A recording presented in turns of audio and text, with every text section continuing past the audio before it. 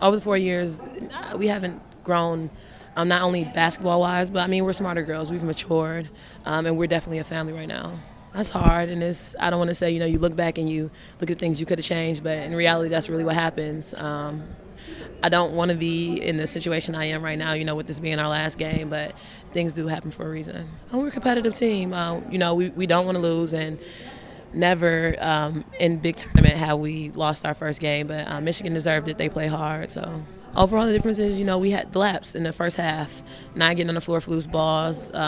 We didn't get the defensive stops we needed, so the first half is definitely what killed us.